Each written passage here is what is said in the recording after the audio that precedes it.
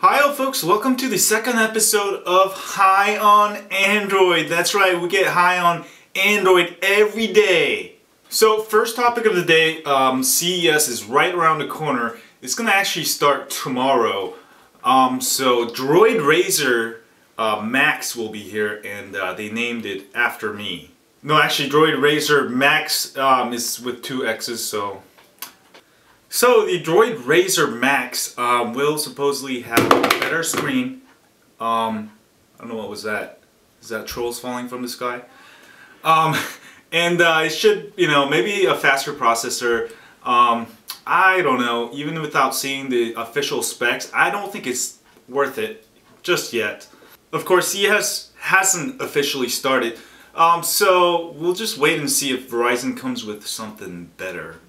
Another big news of the day, Galaxy Tab 7.7 4G LTE is coming to Verizon.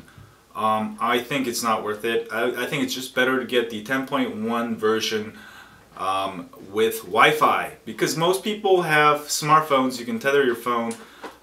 It's just a lot of money to pay out to Verizon for extra 4G or 3G on your tablet. So Android 4 is coming out with a dual-core 1.2 GHz processor.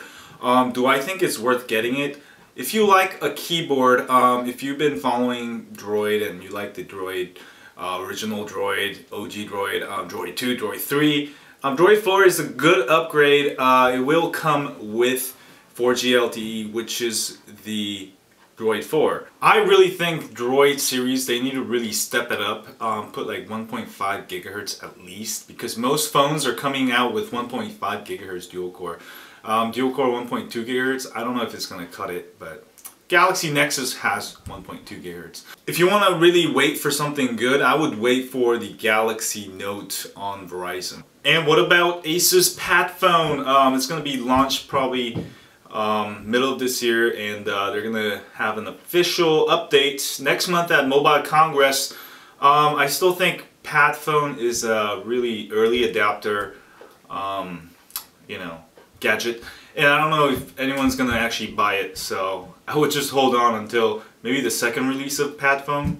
Instead, I would just try to get the ASUS Transformer Prime, which mine is arriving tomorrow. Hell yeah, baby! We're gonna have an unboxing of that video. It's still #1. It comes with the first quad core. And while talking about Android tablets, Toshiba has officially unveiled their Toshiba Excite tablet, which is supposed to be even thinner than ASUS Transformer. Now, do I think it's better than the ASUS Transformer Prime? No, because it doesn't come with a quad-core processor. So that's another gadget I probably wouldn't get, because Toshiba is still early in the stages of making Android devices. Their Toshiba Thrive was the first one, I think, and this is their second one. Versus where ASUS has been making more Android tablets. So I would still say the king of tablets is Transformer Prime quad core, and if you look everywhere, like the quadrant scores and all the Antutu benchmarking, Transformer Prime's right up there.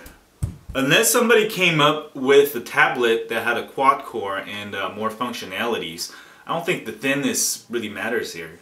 And AT&T announced their Galaxy S2 Skyrocket HD, which is basically a Skyrocket with better resolution screen, which I think is pointless. However, they did announce Galaxy Note 4G LTE on AT&T. But if you're still on contract, I would still get the Galaxy Note Unlock version, which comes SIM unlocked, so you can use it everywhere. And next we've got Android question of the day.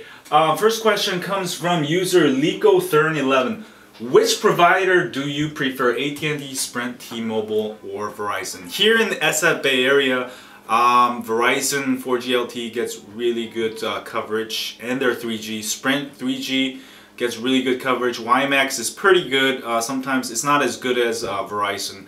So I like those two the most. T-Mobile here, even in my basement here, it drops to edge all the time. Where Sprint and Verizon actually, I get full 4G LTE in my basement, and 3G. Sprint, I only get 3G here. For AT&T, I get full HSPA.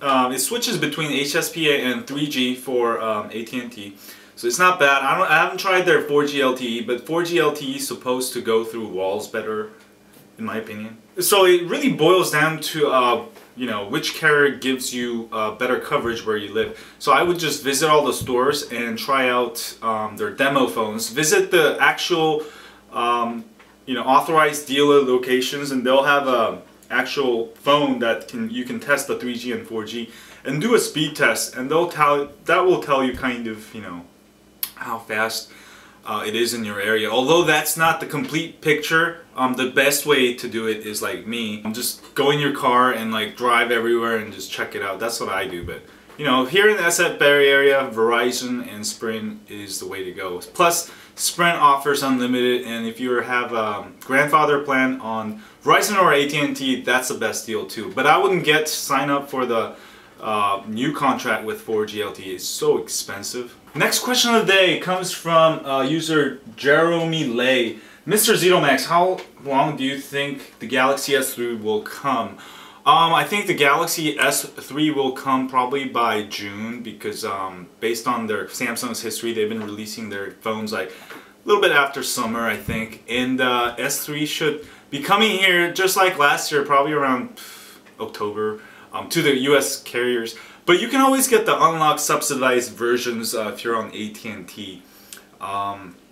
So that's what I did with the Galaxy Note, and it's definitely worth it. The international versions have better ROM support, more developers, because once, you know, the Samsung subsidizes to all the 4 major US carriers, during all that time, you lose the time to develop ROMs. Whereas the international versions, they have like 3 months or 6 months ahead of all those other phones to develop ROMs, and you know, all these developers. And you know, there's more customer base for the international because it's the whole world versus just the US divided by the 4 carriers. So probably June, and you know, that's a long time to wait. And if you're in the US, it's probably going to be like September. Next question from the Shock Mister. Like your stuff question, what does the SIM card contain, or a Verizon 4 can the SIM card software be edited? I think he's talking about the Verizon 4G LTE SIM card, which is different from the SIM card used for AT&T's 3G network and the T-Mobile SIM card. And I know for the 4G LTE, they always have additional SIM cards, so I don't think you can edit it. It's just actually, I don't know anything about it. And the featured ROM of the day is Crossbone's Matrix ROM for Nexus S4G. It's a complete ROM, completely awesome ROM. I've been using it for my Nexus S4G. It's only for Nexus S4G, but it's a great ROM, ICS ROM. Everything works, everything's smooth. Just set your set CPU at 100 megahertz minimum and 1.46 gigahertz maximum at interactive X mode, and it's just blazing fast. It's just good as my Galaxy Nexus. And featured comments, you're gonna love these. And I got my bloopers on there. See y'all later. Subscribe. Instead, I'd probably just get the Instead I would try to